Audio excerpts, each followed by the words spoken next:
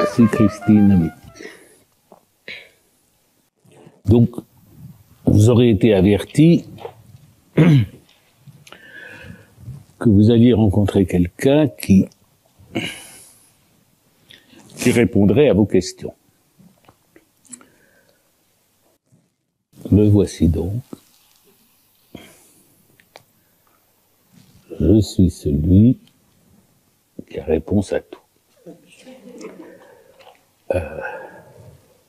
Statutairement. Je suis là pour ça. Enfin, tout c'est beaucoup quand même. C'est trop. Même si par principe, rien de ce qui est humain ne devrait être étranger à un psychanalyste. Enfin, par exemple, je me disais, si vous me posez des questions de calcul mental, je déclare forfait tout de suite. Ou si vous me demandez de réciter par cœur des vers, même de poètes que j'aime, je n'ai rien de ce personnage qu'on voit dans les 39 marches de Hitchcock, vous savez, Mr. Memory, qui se souvient de tout. Je réponds aux questions, mais pas comme Mr. Memory. Les réponses que j'ai l'habitude de procurer sont des improvisations. Vous me donnez une note musicale avec une question, et puis j'essaye de trouver la note qui répond, et ça fait un petit air. En jazz, ça s'appelle une jam session. J'adopte ce terme. Donc nous allons essayer de faire une jam session, mais au fond, pour commencer, il y a une question que moi, je me suis posée ce matin dans l'avion, et qui était tout de même, et qu'est-ce que je viens faire exactement ici, sur la scène d'un théâtre qui n'est pas, non pas que je ne sois pas monté sur la scène d'un théâtre, mais ça remonte à très longtemps, enfin, à la classe de, oui, quand j'étais en 8e, j'ai joué une pièce de théâtre, je l'ai même montée. Quand j'étais en 6e, j'ai monté une pièce de théâtre. J'ai monté quelques scènes du Jules César de Shakespeare et je m'étais distribué le rôle de Brutus. Mais pourquoi est-ce que je suis là dans le programme à faire celui qui a réponse à tout, au moins à propos de la psychanalyse? Eh bien, je me suis dit que la réponse, finalement, était très simple. C'est que je me suis aperçu que je n'ai pas envie de dire non à Christine Angot. J'ai envie de lui complaire. J'ai envie de lui faire plaisir. Ça me plaît de faire partie de ce qu'on pourrait appeler le Angot circus. Et finalement, j'ai fait confiance à cette envie que j'avais, qui est sans doute l'envie qu'elle met à la bonne. Alors pourquoi ça? Pourquoi ai-je cette envie à laquelle je me suis fié tout de suite d'enthousiasme? J'ai vu 3 raisons. Enfin, j'en ai vu 2 et hier soir une 3e. Qu'il y a chez Christine Angot, dans sa demande, dans sa façon de demander, une vibration, un vibrato qui est rare. elle a une voix qui, à moi, me semble habitée par une exigence que je dirais non transactionnelle. Elle fait pas de transaction. Il y a du tranchant en elle. Et elle se tient, enfin, par principe, au niveau de quelque chose que je ressens comme du binaire.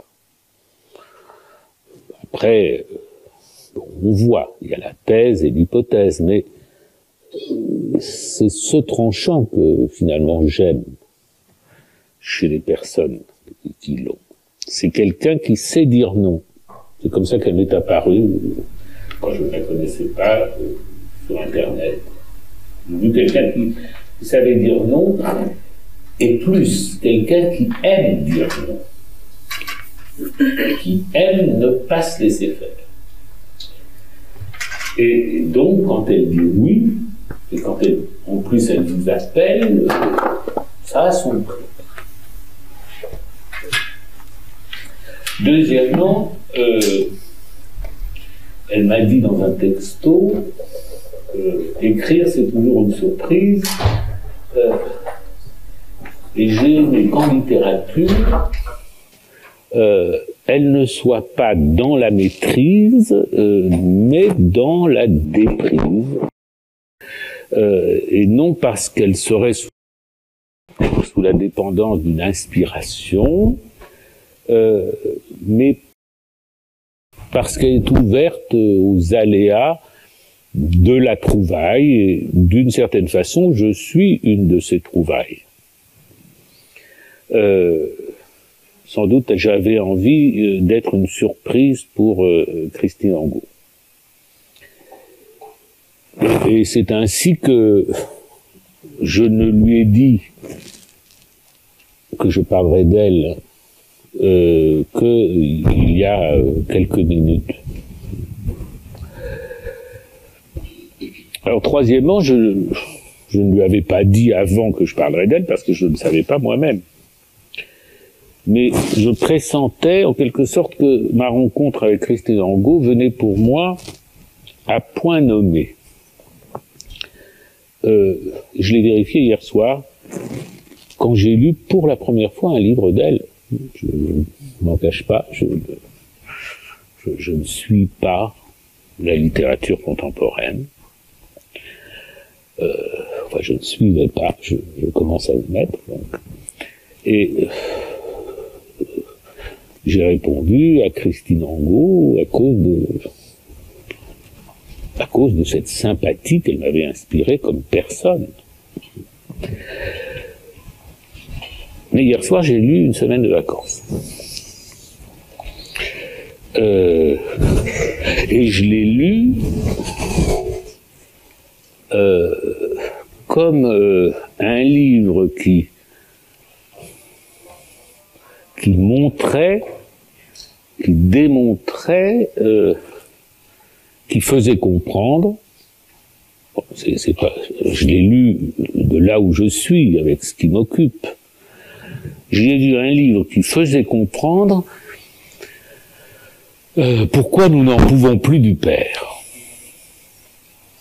Je l'ai lu comme un apologue de notre ras-le-bol du père.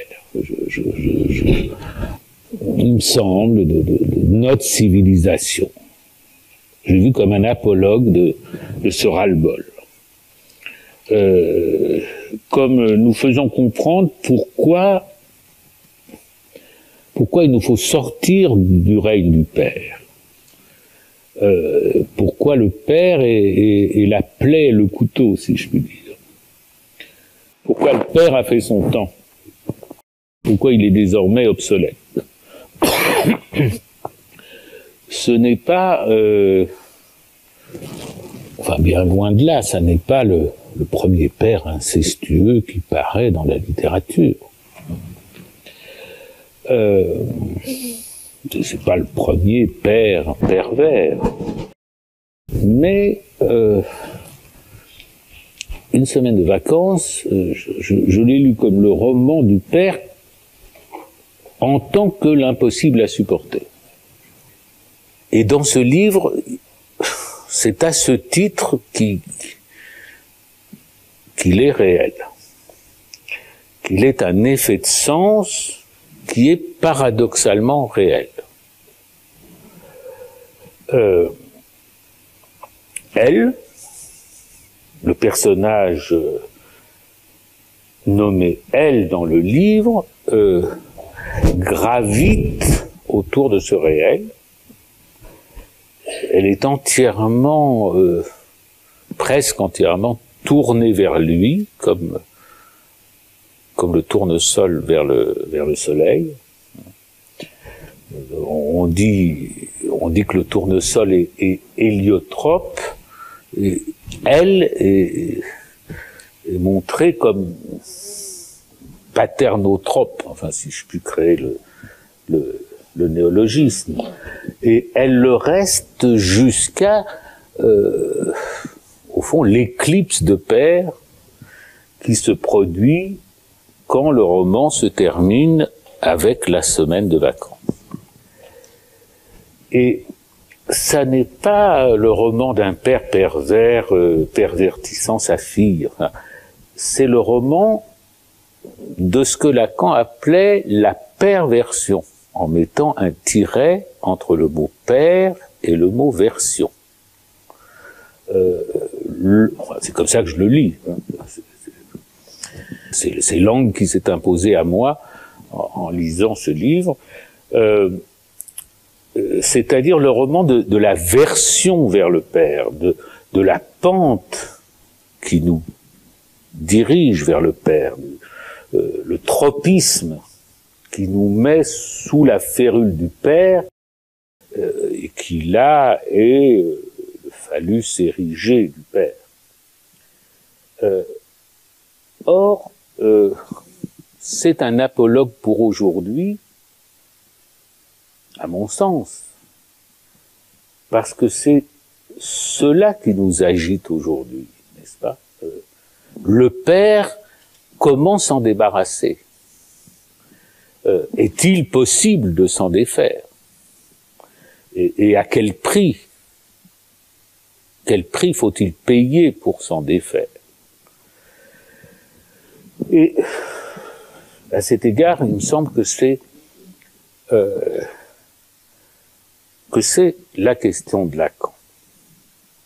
La question constante de Lacan est celle qui nous a transmise, et celle qui anticipe ce à quoi nous assistons. Ce qu'on avait couramment retenu de Lacan, c'était l'accent mis sur l'Oedipe, la mise en formule de cet Oedipe freudien et la mise en évidence du nom du père. Bon. Mais, à vrai dire, enfin, il y a là une erreur de perspective. C'est seulement le point de départ de Lacan. Ce dont on a fait tout Lacan, c'est quelque chose qu'il a élaboré entre son séminaire, son 3e séminaire et son 4e. Et il a fait ce séminaire pendant près de 30 ans. C'est donc vraiment le tout début, cet Oedipe formalisé et ce nom du père, c'est ce qu'il avait mis au point pour rendre compte des psychoses, des perversions, voire des névroses, mais certainement pas de la normalité. Au fond, le nom du père était jamais en fonction effective que à propos de ces différentes façons d'aller mal. Et dès son séminaire 6, qui est consacré au désir, qui s'intitule « Le désir et son interprétation », on voit que le concept de désir déplace tout à fait les lignes. C'est un séminaire que j'ai rédigé en dernier de la série, qui va paraître au début juin, qui date maintenant d'un demi-siècle, et pourtant, enfin, il suffit de le lire pour voir qu'il parle de 2013. C'est un séminaire qui est, si je puis dire, contemporain d'une semaine de vacances. Alors, qu'est-ce que montre Lacan dans le désir et son interprétation? Il montre d'abord que le désir, à proprement parler, n'est pas une fonction biologique. Que le désir n'a rien à voir avec l'instinct, l'instinct va droit au but. Ce qu'on appelle l'instinct, on en fait un guide de vie infaillible, qui conduit le sujet, l'individu, vers l'objet dont il a besoin, ou l'objet qui est bon, l'objet qui est adapté aux nécessités de la vie, et donc qui s'inscrit dans une harmonie, dans l'harmonie du monde. Il se trouve dans le fantasme de chacun. Et le fantasme, c'est une dimension, qui n'est pas facile d'explorer, parce que à ce niveau-là, entre le sujet et l'objet, il y a plutôt un ou bien ou bien. Au niveau de la connaissance, l'objet de la connaissance, à partir de l'objet de la connaissance, on a créé une sorte de fantasme, de sujet, un fantôme plutôt de sujet de la connaissance, et les deux s'emboîtent. Les deux sont adaptés l'un à l'autre. Et au point que, au fond, ce dont on faisait traditionnellement le point culminant de la connaissance était la coïncidence du sujet, de l'objet, ou dans la contemplation, ou chez Bergson par exemple, dans l'intuition.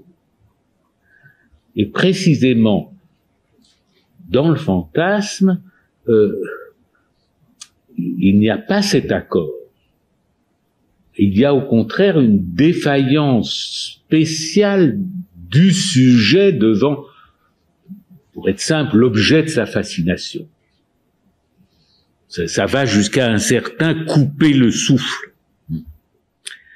Et c'est en tout cas comme ça que Lacan détermine cette dimension du fantasme, où la fonction de l'objet, dit-il, est de signifier le point où le sujet ne peut pas se nommer. Et d'une certaine façon, le fait que dans une semaine de vacances, précisément, les personnages ne soient pas nommés, qu'ils ne soient que des pronoms, nous donne une image au moins de ce que Lacan nous dit là. Et il ajoute d'ailleurs que la pudeur, que c'est une phrase assez mystérieuse, c'est ce qui fait que la pudeur est la forme royale de ce qui se monnaie dans les symptômes en honte et en dégoût. Alors, il parle de la pudeur comme d'une voie. En fait, la pudeur, c'est une barrière. La pudeur, c'est une barrière qui nous arrête quand nous sommes sur le chemin du réel. Et comme la pudeur nous arrête, le réel donne lieu à symptômes, et ces symptômes sont environnés, sont soutenus d'affects, de honte et de dégoût. Et précisément, une semaine de vacances, c'est clair, va au-delà de la barrière de la pudeur. Brise la barrière de la pudeur, c'est ce qui peut faire scandale, ou ce qui a fait aussi l'admiration. commune, au moins dans la presse. Et là, on passe au-delà de la pudeur et on s'avance dans la zone qui est d'habitude traitée seulement par le symptôme, la honte et le dégoût. Et alors, du fait que le désir est, moins tel qu'on l'aborde en psychanalyse, est singulier, qu'il est de chacun, du fait que son objet est fantasmatique, il est foncièrement extravagant, il est foncièrement insaisissable. C'est une fonction qui échappe toujours à qui veut le réguler. Et cette qui déjoue la maîtrise, qui est rebelle à la norme. Alors, ça fait toute la gaieté de l'inconscient qu'on trouve chez Freud. La psychopathologie de la vie quotidienne, c'est une suite, au fond, d'événements qui sont le plus souvent distrayants, amusants, comme les lapsus, les faux pas, les actes manqués, ces errances et ces extravagances du désir nourrissent une littérature, au fond, qui a fait école. On s'amuse lorsqu'il y a un lapsus de micro, si je puis dire. C'est distrayant. Et en même temps, on regarde quel est sur le visage du conférencier, s'il pâlit, perd le fil de son discours, etc. Ça, c'est ce qu'il y a d'amusant dans les extravagances du désir. Mais si le désir n'est pas reconnu, il devient aussitôt un bourreau. Le petit lutin devient un bourreau. Il vous fait souffrir, il fabrique du symptôme. Alors dans une psychanalyse, je crois qu'on admet maintenant, en tout cas on sait qu'il ne s'agit pas à proprement parler de guérir, il s'agit d'interpréter, c'est-à-dire de lire dans les symptômes le message de désir qu'il recèle. Et le désir se présente, en tout cas, ça surgit dans une analyse essentiellement comme une question. Le désir surgit sous la forme quel est mon désir. Mais cette incertitude sur la vérité de son désir, c'est caractéristique des névrosés. Et il trouve dans l'analyse parfaitement à se loger. En revanche, la question est tout à fait secondaire pour le pervers, dans la mesure où ce qui l'intéresse, c'est sa jouissance. Et la différence, c'est que la jouissance, elle est pour chacun fixe. Et c'est ainsi que, pour moi, l'apologue d'une semaine de vacances fait écho à cette clinique. Sur le plan littéraire, c'est pas un pur décalque, c'est l'usage que j'en fais. Mais enfin, ça guide aussi cette exploration littéraire. C'est, en effet, d'une certaine façon, celui qu'on appelle il dans le livre, enfin, il est le désir, H-A-I-T. Ce qui l'occupe, c'est la jouissance, et on le voit à ce qui provoque son éclipse de la fin. Parce que lui amène elle? Elle lui amène un rêve. Elle lui raconte un rêve. Si on suit Freud, le rêve, c'est la réalisation d'un désir. Elle lui amène quelque chose qui est un message de désir à décrypter. Et aussitôt, son humeur change, il ne veut pas en entendre parler, et c'est la colère, c'est le mutisme, c'est le rejet, hein, quand sous la forme du rêve, c'est le désir qui apparaît, hein, et qui vient gâcher, au fond, c'était la fixité de cette jouissance qui revient comme une mélopée dans ce livre pourtant court, mais qui revient comme une mélopée insistante, enfin comme qui évoque un peu comme le boléro de Ravel, enfin cette litanie du nom des maîtresses et de leur qualité physique ou de leurs défauts, etc. Et qui incarne la fonction de la répétition que explore par ailleurs dans un autre registre Camille Laurence, enfin, peut-être on en entendra parler demain, mais qui explore à sa façon les pouvoirs de la répétition. Et donc, ici, le clivage entre désir et jouissance est rendu est palpable, est sensible dans une semaine de vacances. Alors, en effet, la jouissance donne une boussole infaillible à celui qui néglige le désir. Le désir, en revanche, déroute, parce qu'il est labyrinthique, il égare. Et c'est pourquoi, c'est pourquoi le désir suscite l'invention de boussoles, d'artifices divers qui servent de boussole. En tout cas, c'est comme ça que je vois les choses, et déjà, dans ce séminaire du désir, au fond, il s'éclaire aussi si on le pense à la lumière de la thèse de Lacan bien plus tardive, il n'y a pas de rapport sexuel. Dans les espèces animales, il y a rapport sexuel, au sens où il y a un programme déterminé pour l'accouplement, la reproduction et aidé par le plaisir. Donc une espèce animale a sa boussole et qui est unique. Alors sur les marges, on signale quelques aberrations, etc., mais qui n'invalident pas cette proposition centrale.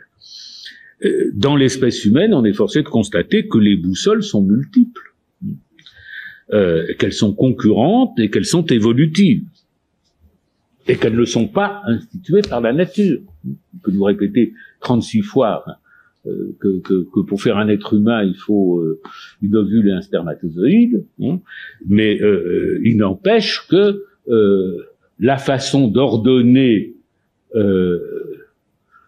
les modes d'ordonner la façon dont un sexe se rapporte à l'autre ou au même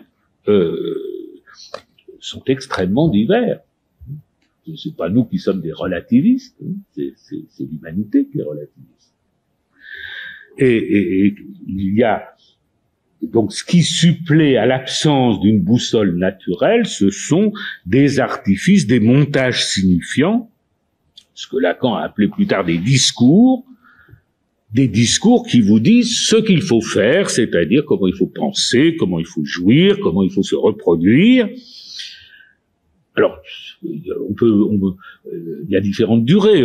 Parmi ces discours, il y en a de très grande ampleur, de très longue durée, c'est ce qu'on appelle les civilisations ou les religions, en effet, qui couvrent des millénaires. Ce sont aussi des discours qui organisent la cité, qui organisent ses productions,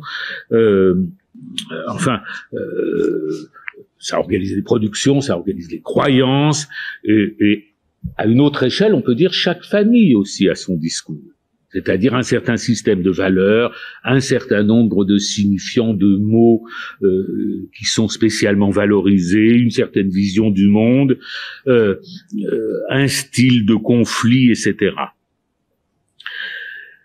Et cependant, le fantasme de chacun demeure irréductible aux idéaux. Ça, on l'approche dans la psychanalyse. On peut être dans la cité une féministe parfaitement authentique, et puis sur le divan confesser qu'on jouit en pensant être battu et violé. Et ça ne fait pas une contradiction. C'est deux niveaux de l'être.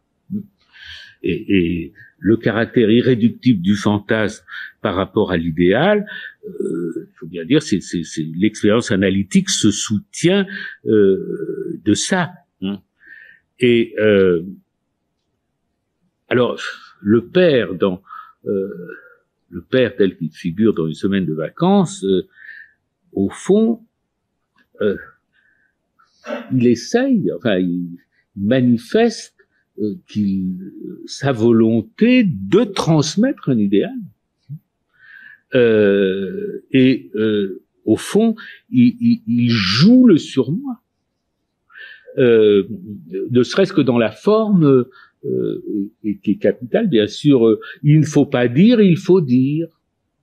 Il ne faut pas dire une femme ne doit pas employer, une jeune femme ne doit pas employer un certain type de mots, et donc la pudeur qui est franchie, les limites de la pudeur qui sont franchies dans la relation qui est racontée, qui est romancée, eh bien, les limites de la pudeur sont restituées d'une façon dérisoire au niveau de l'usage du vocabulaire, et donc nous avons un père professeur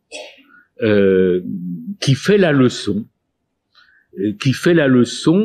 à la fois de bien dire et de perversion, et au fond c'est là à cet égard, enfin c'est qui fait penser à la leçon de Ionesco, enfin mais qui nous montre là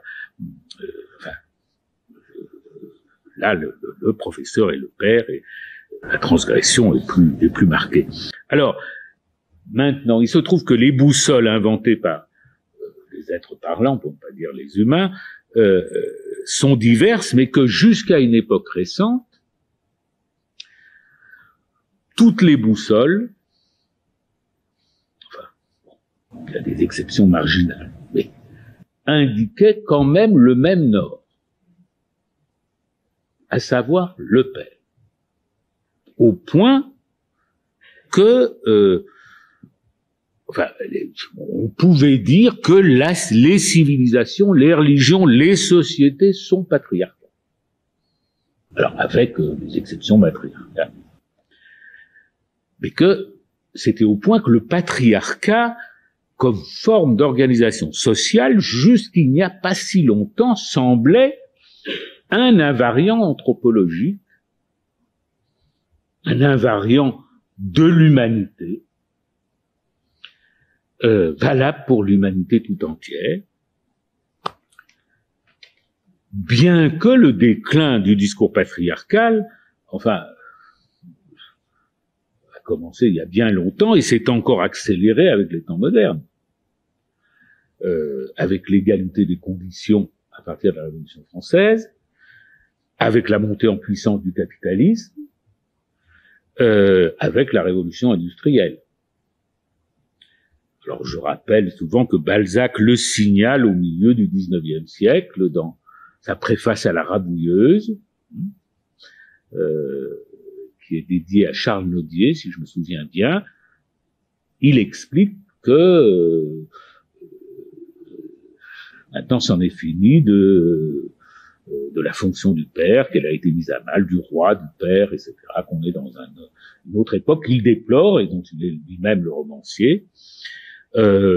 Mais ça recommence au milieu du XXe siècle. Il y a un article célèbre de Hannah Arendt pour dire l'autorité n'est plus ce qu'elle était à partir de son expérience d'enseignante aux États-Unis, et constatant que l'autorité n'est plus une voie qui satisfait l'humanité, spécialement l'autorité patriarcale, masculine, patriarcale.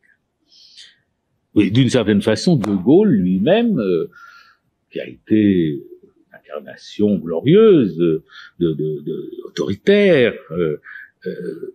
Lui-même, au fond, il a voulu inaugurer la participation. On n'a jamais très bien su ce que c'était, mais De Gaulle, c'était quand même, avec sa participation, c'est un peu le père d'une semaine de vacances. C'était du genre, enfin, dit à la classe ouvrière, je te baise et tu aimes ça. Bon, c'est un goût douteux, d'accord. Bref, je pense que nous vivons, c'est ce que nous disions avec Christiane Alberti au déjeuner, nous vivons une époque formidable parce que nous sommes en phase de sortie de l'âge du père. Et sans doute nous sommes en phase de sortie de l'âge du père depuis très longtemps, mais maintenant nous le savons. Maintenant nous ne pouvons plus le méconnaître. Et s'il y a un livre qui m'a donné le sentiment de connoter de la façon la plus vive, la plus stridente, enfin la plus perçante, ce moment de cette phase de sortie de l'âge du père, c'est une semaine de vacances. Je l'ai lu comme ça, sur ce fond-là, comme l'emblème de ce que nous sommes en train de vivre, bien sûr transposé. Il y a beaucoup d'autres angles qu'on peut prendre sur l'ouvrage, mais je dis le mien d'hier. Et il y a un autre discours qui est en voie de supplanter le discours unique de jadis. Et ça ne se fait pas sans déchirement. Disons que c'est l'innovation à la place de la tradition. C'est l'attrait de l'avenir là où le poids du passé enchaînait. Plutôt que la hiérarchie, c'est le réseau, on s'en est déjà aperçu il y a une dizaine d'années. Et c'est aussi le féminin prenant le pas sur le viril. On ne conserve plus un ordre dans ses limites immuables, on s'inscrit dans des flux transformationnels qui repoussent leurs limites. Et alors, pour la psychanalyse, c'est un enjeu, parce que Freud est de l'âge du père. Freud même a fait beaucoup pour sauver le père. Et Lacan l'a signalé, il a signalé que l'Église finirait par s'en apercevoir. Et on a pu le voir ces temps-ci où Freud, qui avait été accueilli au départ par le Vatican, repoussé, critiqué, eh bien, est devenu au contraire, enfin, a été mis à la base du discours hostile au mariage pour tous. On a vu un renversement, mais enfin qui était inscrit déjà qu'on pouvait, en tout cas que Lacan avait prévu. Et Lacan, s'il a suivi fidèlement la voie frayée par Freud dans l'expérience, elle l'a conduit ailleurs. Elle l'a conduit à poser que le père est un symptôme. C'est ce qu'il a fini par formuler à la fin de sa vie, mais c'est déjà présent quand il introduit le concept du désir. Il montre que le désir du père, le désir pour le père, se laisse interpréter en termes de perversion. Et pour ceux qui connaissent ce séminaire par des lectures sur des éditions pirates ayant circulé, c'est pour ça que Lacan, dans ce séminaire, consacre 7 leçons à l'Hamlet de Shakespeare. Le prince Hamlet, dans Shakespeare, est mis au pied du mur par le fantôme du père,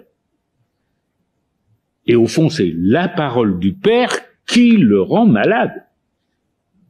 Hamlet, et c'est le fils rendu malade par la parole du père. Rendu fou, même. C'est-à-dire que la parole du père est son symptôme. Et, au fond, dans la pièce, le désir de Hamlet, qui est d'abord captif du père, finit par s'en émanciper, mais c'est au prix de la mort. Et,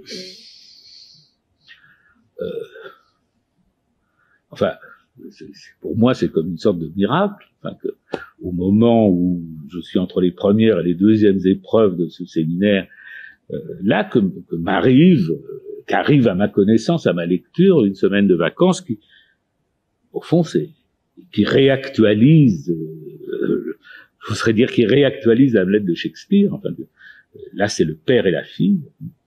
Et là aussi, on assiste à la façon dont le désir d'elle s'émancipe à la faveur de ce mutisme et de la colère et du mutisme du père, et au fond trouve assez mystérieusement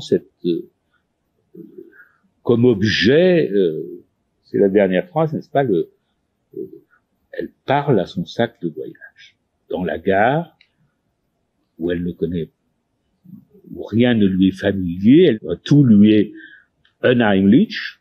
Et le seul Heimlich, le seul familier, peut-être la seule famille qui lui reste, c'est son sac de voyage. Et comme dit la dernière phrase, et elle lui parle. Et au fond, pour moi, ça fait écho. Enfin, je n'ai pas fini de déplier ça. Je suis encore à y penser, mais enfin, il y a là un objet ptita, comme disait Lacan, d'un type spécial, et qui est finalement son support, son adresse, et au fond, c'est peut-être son sac de voyage qui va lui interpréter son rêve. En tout cas, voilà les questions que je me poserai quand je ferai une deuxième lecture. Bon. J'ai employé le mot de perversion, c'est un terme clinique, bien entendu, ce que montre Lacan, et ce qu'il nous a appris, ce qu'il a mis en évidence, c'est que tout désir a un noyau pervers. Le terme de perversion chez Lacan, c'est pas fait pour favoriser la ségrégation. C'est au contraire pour indiquer que tout désir a ce biais, connaît ce biais. Et par là, on aperçoit que l'Oedipe n'est pas du tout la solution unique du désir. C'est seulement sa forme normalisée. Il a été jusqu'à présent sa forme normalisée et sa prison. Et à travers le Hamlet de Shakespeare, comme à travers une semaine de vacances de Christine Angot, ce qu'on aperçoit, c'est en quoi l'Oedipe est pathogène. Je veux dire, on colle ça sur le visage, c'est pas une interprétation même, c'est patent. Et que le destin du désir ne se limite pas à l'Oedipe. Alors, on a reproché à Lacan, à un moment, d'être homophobe, des inventions extravagantes. Il est certain qu'il avait un vocabulaire d'époque. Mais enfin, vous lirez le dernier chapitre du désir et son interprétation, vous y lirez un éloge de la perversion. Un éloge de la perversion que Lacan conçoit comme traduisant une rébellion contre l'identification conformiste qui assure le maintien de la routine sociale. Et il montre comment la pulsion peut être vide, c'est dans Freud. Dans Freud, il y a que la sublimation, les activités culturelles peuvent satisfaire la pulsion aussi bien que la jouissance de l'objet.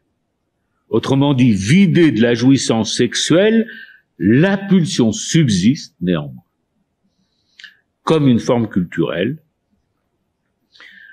où vient se couler la jouissance de la lettre, cette jouissance que nous donnent l'art et la littérature, et ce qui fait que nous sommes attentifs, nous devons l'être, davantage aux formes contemporaines de la création littéraire, qui qui répercute les craquements des conformismes anciens en train d'être remaniés sous nos yeux.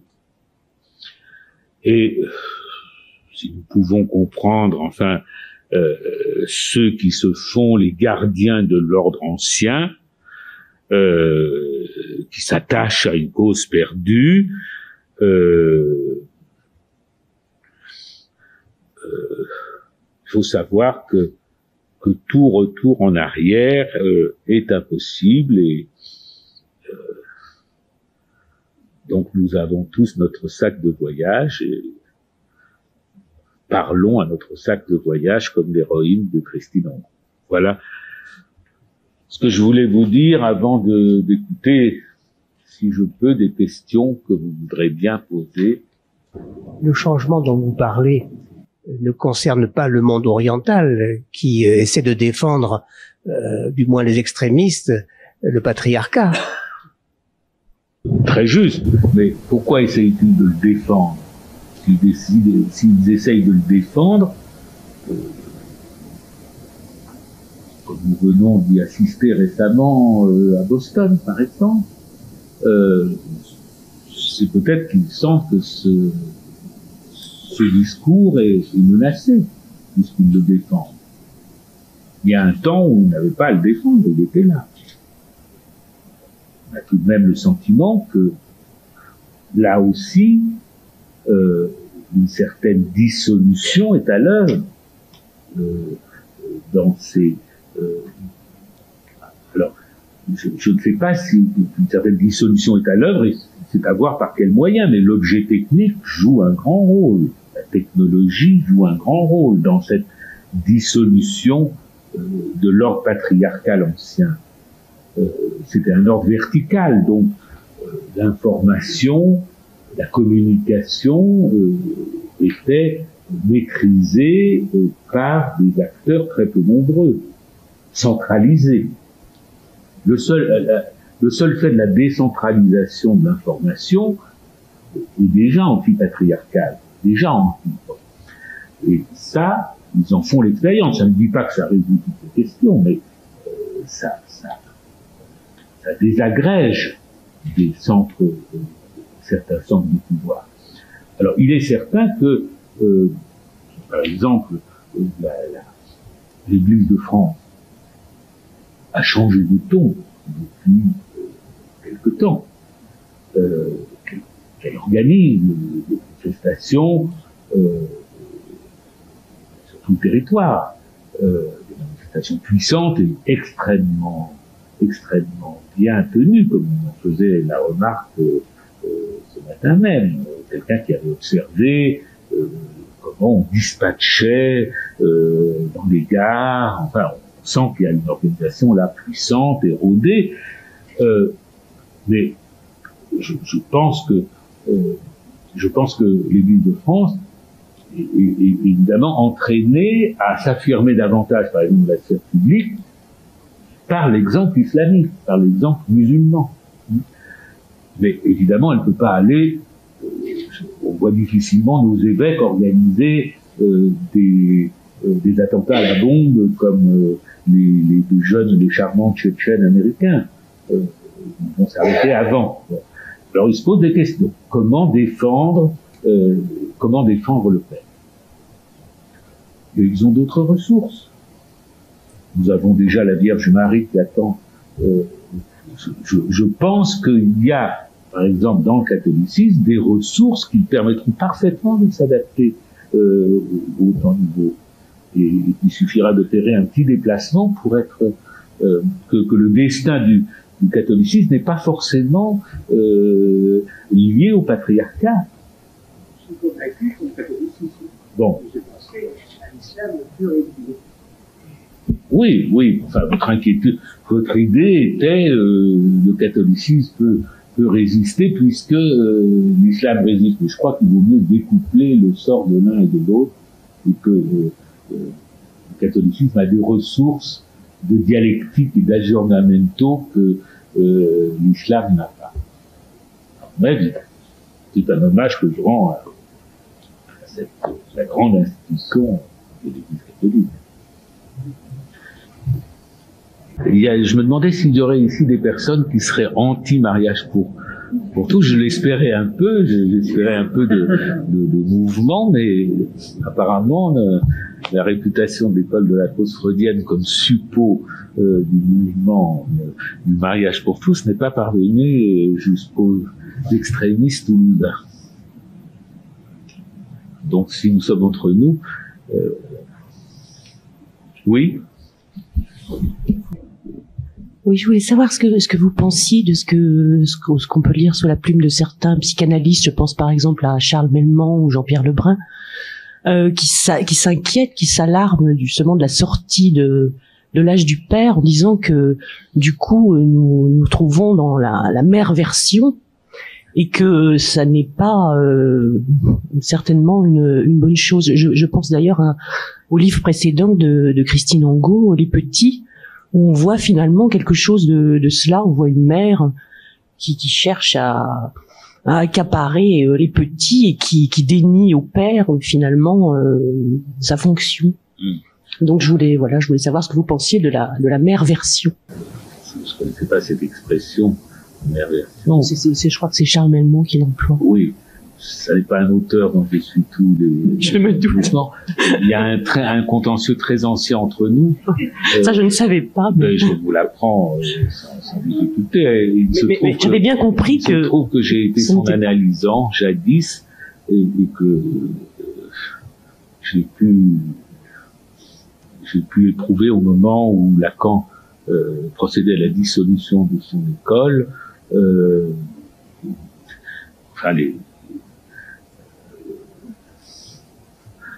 Il s'est conduit d'une façon qui n'a pas eu mon approbation, et moi, apparemment, je n'ai pas eu la sienne. Donc, nous sommes séparés, pas à l'amiable. Et il est en effet l'exemple disons, enfin, un des exemples des psychanalystes nostalgiques de l'ordre du père et qui croient que la psychanalyse a essentiellement partie liée avec le l'Oedipe freudien. Alors, en tout cas, ils se disent lacaniens. S'ils sont lacaniens, ils ont très mal lu Lacan, parce que, comme je vous le disais, la construction de Lacan là-dessus, ça date, c'est de son séminaire, son 4e séminaire. C'est fait pour rendre compte de la psychose, et d'emblée, avec le concept du désir, Lacan n'a pas du tout arrêté les choses, photographié les choses, éternisé l'Oedipe, et dans mon cours, que je suis beaucoup d'années, qui va être publié, on verra les scansions que Lacan a pu ménager pour dire que l'Oedipe ne tiendrait pas la tête de l'affiche indéfiniment, et que l'imago paternel était en voie de désagrégation, et nous vivons ça aujourd'hui. Alors, ceci dit, la question c'est, comme disait Lacan encore, c'est le père ou pire. C'est-à-dire, rien ne nous assure, rien ne nous dit que ça sera tellement mieux. Nous ne pensons pas que nous allons trouver des dispositifs qui vont pouvoir résorber le décalage du fantasme et de l'idéal. Mais c'est très spéculatif, parce que de toute façon, il y a quelque chose d'irréversible. Ça n'est pas un complot. Ça n'est pas parce que nous sommes faibles et nous ne sommes plus vertueux, comme M. Melman, sans doute, pense être un modèle de vertu. Nous ne sommes pas, ça ne tient pas à ça. Ce qui attaque le patriarcat et qu'au niveau de la civilisation, beaucoup plus puissant, c'est avant tout, c'est le discours de la science. C'est un discours qui dissout les concrétions hiérarchiques, qui n'est pas animé par l'idée finaliste que nous connaissons le bien et que nous allons protéger les populations pour les diriger vers ce bien. Le bien, le beau, et même le vrai ne sont pas des valeurs du discours de la science. Il s'agit d'opérer, il s'agit d'agir sur ce qu'on appelait jadis la nature et qui évidemment disparaît. Bon. Alors, les vagissements sur le thème c'était mieux avant. Lorsqu'on lit ces auteurs, on croit que on est à l'envers de ce que montre Lacan, à savoir le caractère pathogène de l'ordre patriarcal. C'est vrai que c'est la paix, la paix règne, et bon, enfin nous nous inscrivons en tout cas un certain nombre de psychanalystes. Nous n'étions pas portés à nous engager dans l'affaire, par exemple, du mariage. Ce sont au contraire les nostalgiques qui se sont mis en avant pour expliquer que la psychanalyse et ce que Freud disait du père et l'Oedipe, tout ça venait à l'appui de leur opposition au mariage pour tous. Et donc il y a eu une alliance passée entre certains psychanalystes et des religieux. Nous avons laissé faire pendant un certain temps jusqu'à ce que, en tout cas pour moi, ça devienne impossible à supporter de se taire et de dire que si les analystes ont à dire quelque chose, ça n'est certainement pas dans le sens d'arrêter l'histoire à un ordre patriarcal qui se défait, sans que pour autant nous ayons à promettre le bonheur pour demain. Et en effet, il y a un décalage entre notre discours et celui qui est beaucoup plus enthousiaste des groupes, des associations homosexuelles, etc. Nous ne pensons pas que c'est une solution magique, mais qu'elle est inévitable, il est inévitable que l'ordre patriarcal soit démantelé. L'expression que vous avez employée, le père, un effet de sens paradoxalement réel. Je suis pas sûr de bien comprendre l'ensemble. C'est sûr, ça suppose l'idée que les effets de sens, ça c'est une expression que Lacan utilise beaucoup, mais qui n'est pas lui, qui a été inventée, si je ne me trompe pas, par un linguiste qui s'appelle Wagner, que Lacan a repris. L'effet de sens, disons la signification pour simplifier, pour un lacanien, c'est plutôt d'ordre imaginaire. C'est quelque chose qui fluctue, au point que Lacan pouvait dire je peux donner n'importe quel sens à n'importe quel mot si vous me laissez parler assez longtemps. C'est là qu'on voit aussi ce cas un peu de ridicule, ceux qui se présentent comme voulant sauver le sens des mots. Chez les anti-mariage pour tous, il y a ça, on touche au sens des mots. Bien sûr, on touche depuis toujours au sens des mots. Le sens des mots, ça s'appelle l'évolution des langues et ça se produit. Quand ils sont scandalisés parce qu'on appelle mariage l'union de deux personnes du même sexe, il fallait commencer par être scandalisé à la Révolution française, on est continué d'appeler mariage le mariage civil alors que ça n'était pas le mariage religieux. Donc, les signifiants demeurent et l'histoire, c'est-à-dire la conversation ininterrompue des hommes, le discours universel, fait que les mêmes signifiants reçoivent des significations différentes. Si on veut arrêter ça, alors là, c'est même pas au temps de papa il faut aller au paradis. Je ne sais pas. Enfin, je ne sais pas dans quel là où il y a langage, il y a évolution du langage. Sinon, c'est pas un langage. D'accord. Si on parle du langage des abeilles, d'accord, ça c'est fixe depuis toujours. Ça, les signaux que se font les abeilles, ça n'a pas bougé depuis la préhistoire, enfin depuis qu'il y a des abeilles. On n'est pas quand, parce que je ne sais pas. Leur langage, soi-disant celui que von Frisch avait trouvé, ça avait fait une énorme émotion quand on avait trouvé le langage des abeilles. Bon. C'est un langage absolument fixe. Bon. Notre langage à nous n'est pas fixe. Bon. Et donc, les signifiants demeurent et les significations fluctuent. Elles fluctuent selon nos intérêts.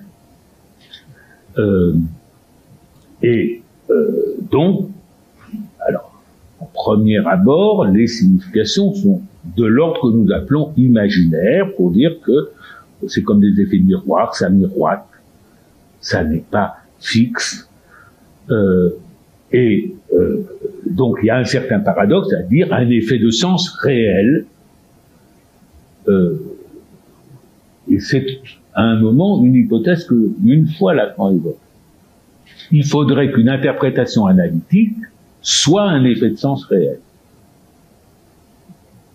C'est-à-dire que la signification qu'on produit ait un effet, disons, sur la jouissance du sujet, sur ce qu'il y a chez lui de plus fixe et de plus invariable. Puisque c'est ça qui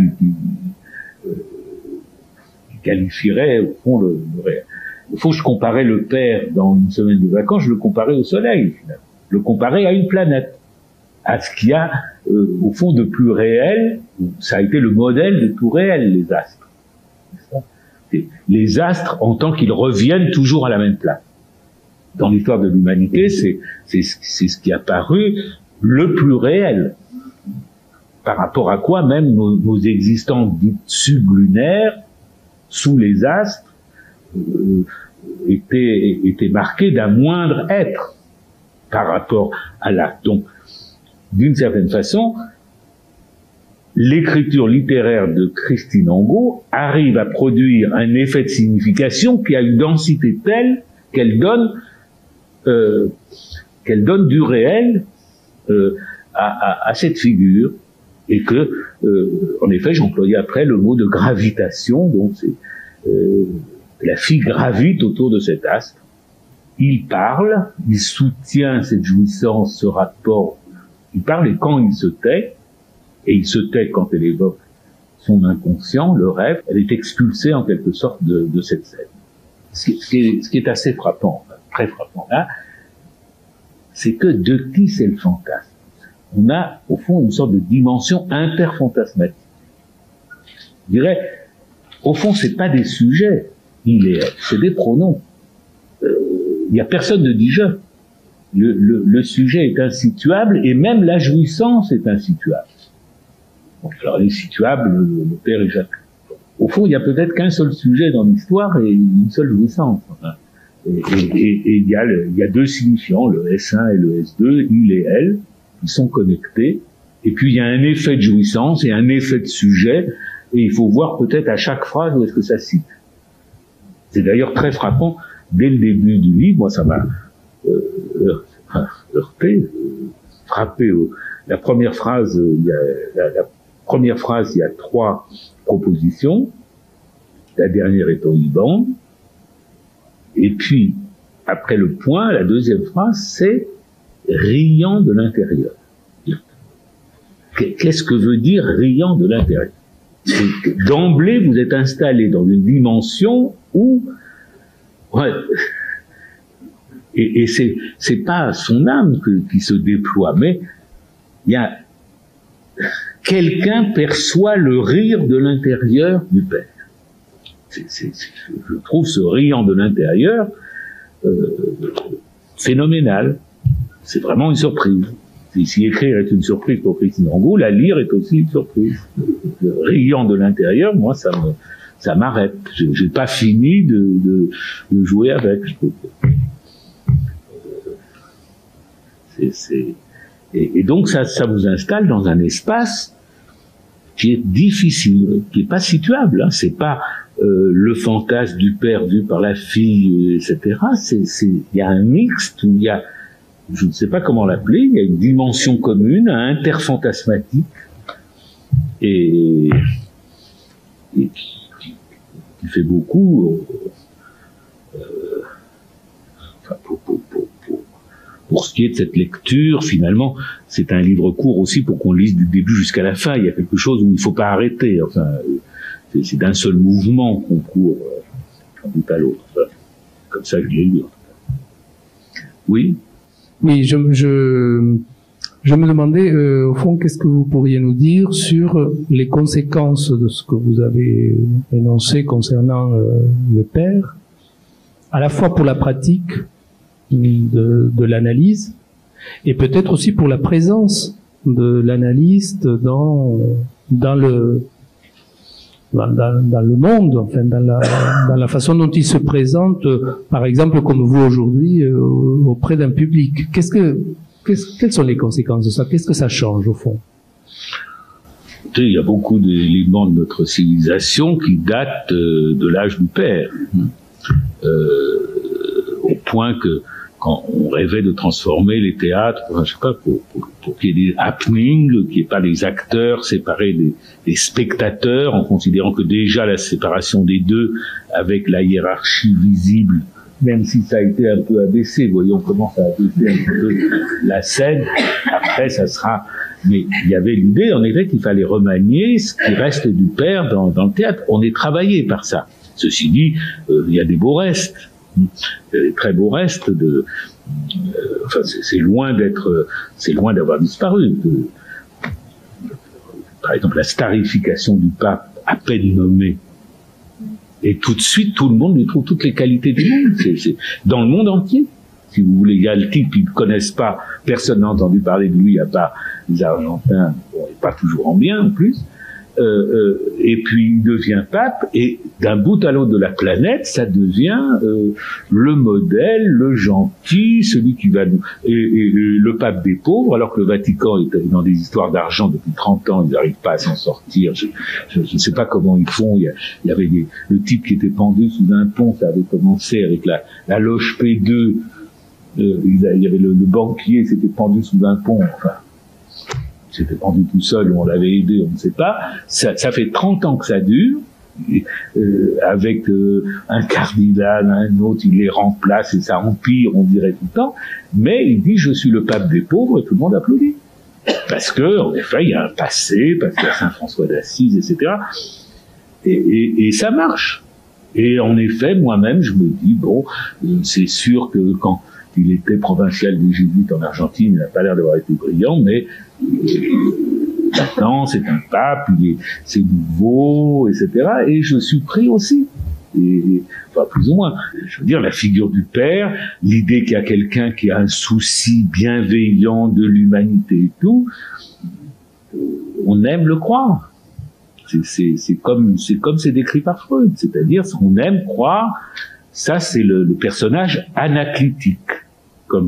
C'est comme ça qu'on a traduit Freud, c'est-à-dire le personnage qui prend soin de vous et qui est essentiellement la mère, classiquement était la mère dans l'enfance. Ça a donné, donc, Winnicott, la mère suffisamment bonne, etc. Peut-être la mère excessive qui s'approprie ses enfants, et la mère est le secret de cette figure du père, là. C'est le souci bienveillant. Il rayonne de bienveillance. C'est un père, et c'est ça, la dérision du père est aussi là, c'est qu'on présente un père qui par certains côtés veut le bien de sa fille, il veut qu'elle jouisse, il veut qu'elle sache jouir, il veut qu'elle sache choisir ses partenaires à l'avenir, elle saura désormais reconnaître ceux qu'il aime vraiment comme son papa ou les méchants, c'est irrésistible. C'est le père de la pastorale, est aussi présent chez cet abuseur. Alors, je trouve que comme c'est un roman qui est l'apologue du moment que nous vivons, tel que moi je le perçois, tel que je perçois ce moment comme un moment quand même d'une phase de transition hors de l'âge du père. Ça dure depuis longtemps. C'est en marche depuis longtemps, mais maintenant le pas est de plus en plus pressé et il y a justement les tambours de la guerre et même de la guerre civile. De l'autre côté, on nous annonce et le sang va couler, c'est la guerre civile. On voit des personnes. Il y a des personnes excellentes qui disent ça comme Brigitte Bardot, mais même il y avait des cardinaux qui perdaient un peu la boule. Enfin, c'est très amusant à voir. Je voudrais poser une question très très légère concernant Brigitte Bardot. Pourquoi choisir comme égérie d'un mouvement comme le mouvement anti-mariage gay quelqu'un tout de même qui s'est illustré dans un registre bien différent? Ah, mais ça, c'est le génie. Ça, c'est le génie de l'Église. Ah, ça, au contraire, je salue le savoir-faire. C'est-à-dire, à la fois, l'Église est gardienne d'une sagesse qui a de 2000 ans derrière elle, plus, puisqu'elle est appuyée sur Aristote, revue par saint Thomas d'Aquin et relancée au XXe siècle par Léon XIII. Donc c'est majestueux, c'est puissant, c'est l'organisation, c'est le monde vu à partir de son harmonie, la préservation de son harmonie. Mais en même temps, l'Église a compris les auteurs modernes, il faut être de son temps. Donc le pape est sur Twitter. Donc on ne prend pas une grenouille de bénitier, comme on disait jadis peu respectueusement.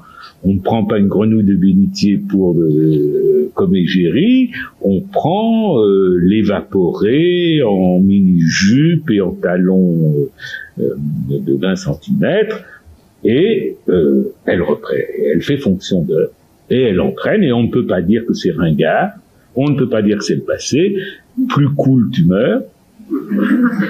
Je l'avais comparé avec la surprise qui a été la mienne, en Italie, le jour où, après l'opération main propre qui avait liquidé la démocratie chrétienne et le parti socialiste, etc., corrompu jusqu'à la moelle, on se demandait où l'Église allait mettre ses billes. Et à l'époque, j'étais en Italie avec un collègue, psychanalyste, très bien introduit au Vatican, et il m'a dit Berlusconi. L'Église choisira Berlusconi. C'est pas possible. Déjà, avec la réputation de Berlusconi, il y a 20 ans.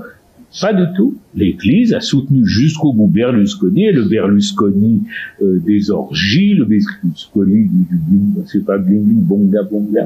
Bon. Eh bien, l'Église l'a soutenu et le soutient encore, qui est regard incroyable de Berlusconi. À côté de ça, Brigitte Bardot, c'est une sainte. Non, mais c'est un talent. C'est les Italiens qui font cette politique. Il y a une intelligence spéciale, une ouverture d'esprit que vous n'avez pas. Ce sont des princes de l'Église qui ne sont pas arrêtés par des préjugés petits bourgeois du genre les idées de l'Église doivent être défendues par des parangons de vertu. Où est-ce que vous avez vu ça? Ça, c'est vrai pour le parti socialiste qui voudrait avoir des gens vertueux, mais c'est des idées robespierristes, c'est pas des idées ecclésiastiques. Non, ça me paraît un trait de génie d'avoir fait Barlow. D'ailleurs, j'ai été invité au Forum de Libération à Rennes. Il était question que ce soit Brigitte Bardot avec moi. J'ai dit, mais assurez-la que je ne dirai pas un mot contre elle et tout. J'aurais été ravi de connaître Brigitte Bardot, mais elle n'a pas vu. Et donc j'ai eu à la place Rémi Brague, normalien, philosophe, et membre de l'Académie des sciences morales et politiques. Et je vous assure, il était beaucoup moins drôle, il faisait pas le poids. Tandis que elle, c'était quelqu'un. Elle, c'est quelqu'un. D'ailleurs, vous avez vu avec quelle élégance elle s'est laissée un peu emporter. Vous avez vu avec quelle élégance elle a reculé. Elle est bien conseillée. Elle a fait un pas trop. Elle a su faire reculer. Elle a même demandé au ministre de l'Intérieur qu'on arrête tous ces gens qui salissent son mouvement. Ça, on peut être sûr qu'elle est bien conseillée.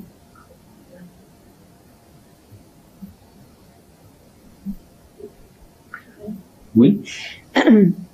Oui, vous avez beaucoup insisté sur une lecture de Lacan qui ne va pas dans le sens d'une nostalgie à l'endroit du nom du père. Donc, comment qualifier finalement cette position non nostalgique? Enfin, qu'est-ce que elle formule? On pourrait. Oh, c'est pas un optimisme pour l'avenir. C'est-à-dire, il y a l'idée qu'il y a des impasses intrinsèque à l'espèce qui me perd. L'humanité, c'est comme la princesse au petit pois, c'est-à-dire il y a quelque chose qui ne va pas, elle se tourne, dans tous les sens sans arriver à trouver la bonne position. Premièrement, et deuxièmement, en effet, que pas du tout tort du côté de l'Église de penser que la science est habitée de la pulsion de mort. Lacan le dit, c'est une des formes de la pulsion de mort aussi, puisque il y a la recherche coûte que coûte, au fond, de cette opérativité, sans s'occuper des valeurs. Le discours scientifique est à lui-même sa propre valeur. Et donc, en effet, il s'incarne la dévastation. Déjà dans la phrase de Descartes, nous serons maîtres et possesseurs de la nature, déjà le désastre écologique est inscrit.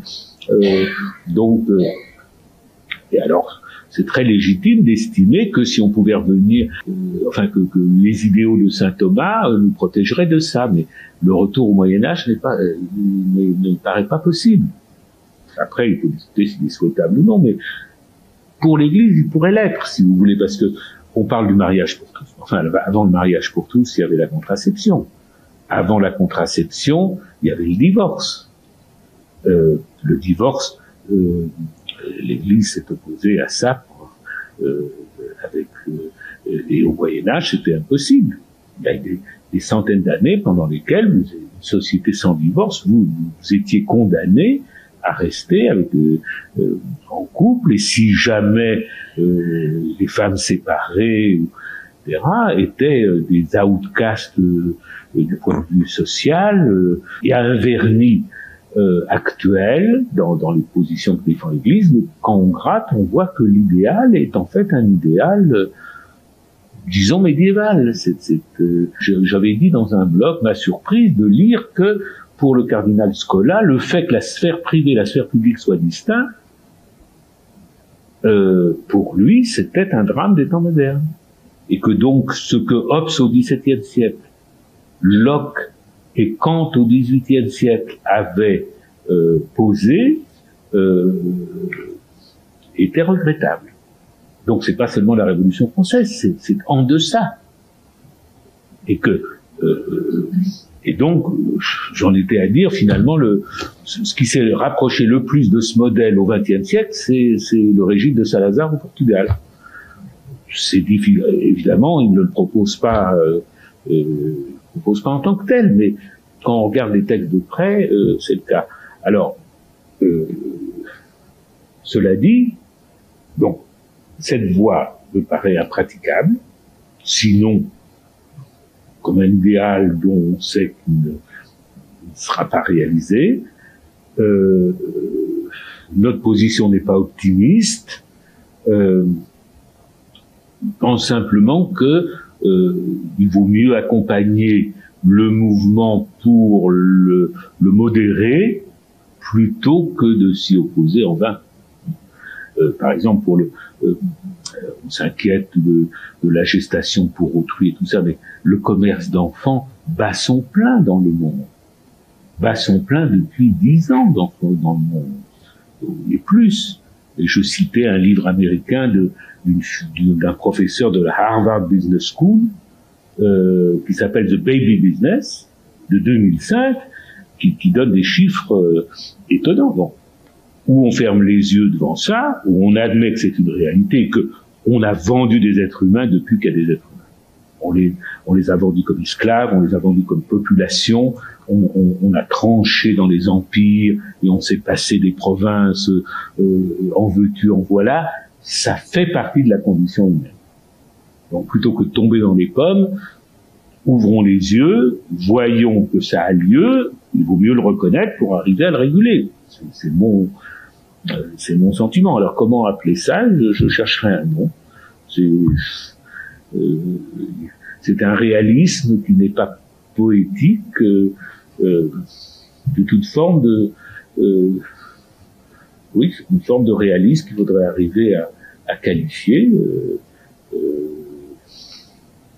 Disons, fermer les yeux, refouler, dénier, ça peut pas être une attitude analytique.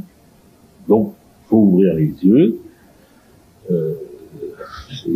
faut admettre, le soupir ne sert à rien. Justement, Lacan avait intitulé un de ses séminaires « Ou pire » en disant « Je laisse à d'autres de soupirer ». Mais ça parle de ça, c'est-à-dire de soupirer après le père. La question, c'est, ça sera peut-être, c'est ou pire, le père ou pire, point d'interrogation. Mais même si c'est pire, c'est pas pour ça qu'on peut l'éviter. Donc qu'est-ce qu'on fait dans le pire? On essaye de le tempérer, de le modérer. Et d'ailleurs, tout ça ne vaut que pour des gens d'un certain âge. Avant, on mourait dans la même société où on était né. Et les sociétés ne changeaient qu'extrêmement lentement. À partir du moment où il y a eu la révolution industrielle, Baudelaire a commencé à soupirer que la forme d'une ville change plus vite que le cœur d'un mortel. Ça c'est du milieu du 19e siècle. On commence à se rendre compte qu'ils vont mourir dans un autre monde que le monde dans lequel ils sont nés. Et maintenant, ça change 3 fois. Bon. Donc, si on veut pleurer, on peut pleurer. On pleure son enfance. C'est foncièrement, on a la nostalgie du monde de son enfance. Bon. Alors, moi, je ne l'ai pas. Ni de mon adolescence. Je ne vais pas pleurer la Sorbonne de jadis. Je ne vais pas. Je trouve formidable d'avoir au bout des doigts, en 0,5 seconde, les informations dont j'ai besoin, les dates, les noms et tout ça. Pour moi, c'est une époque. De ce point de vue-là, c'est une époque merveilleuse. Et en plus, on vit on vit une phase de transition aiguë qui me paraît absolument passionnante et où j'aime tout le monde, les pour, les contre, etc. Bien sûr, je suis pour le mariage pour tous. Je me suis découvert ça au dernier moment parce que je m'engageais pas, mais je les aime bien les autres aussi. Si vous voulez, qui sont là avec ils défilent dans les rues avec un papa, une maman, un enfant. On n'a jamais eu besoin de faire ça pendant toute l'histoire de l'humanité. Moi, quand j'étais jeune, on aurait vu des gens comme ça, on les enfermait. Bon. Aujourd'hui, on ne les enferme pas parce que justement, on n'a plus besoin un papa et une maman pour faire un enfant. C'est pour ça que ça devient un slogan. Donc c'est bouleversant d'une certaine façon. Ils sont les témoins des siècles. Bon, donc je me moque d'eux, mais je les aime bien aussi. Et je suis tout à fait capable de me moquer des extravagances, des propagandistes, du mariage pour tous aussi, qui pensent que ça va tout résoudre. Donc j'en ai après personne et je trouve passionnant le moment, là, même avec ce qu'il a de tendu, avec cette France qui, en effet, a besoin sans doute de muer, elle devra aller très très mal sans doute avant de réussir à rebondir, puisque De Gaulle disait, on fait des réformes en France à la suite d'une révolution. On n'a pas l'air parti pour une révolution. En tout cas, c'est pas nos anti-MPP qui vont faire ça. Ils n'ont pas ça en eux. Donc, il faut sans doute que ça aille encore beaucoup plus mal pour qu'il y ait un sursaut. Donc, on va vivre des temps difficiles, tendus, intenses. Donc, en tout cas, je suis optimiste pour ce qui est des jouissances intellectuelles à venir. Si je puis dire.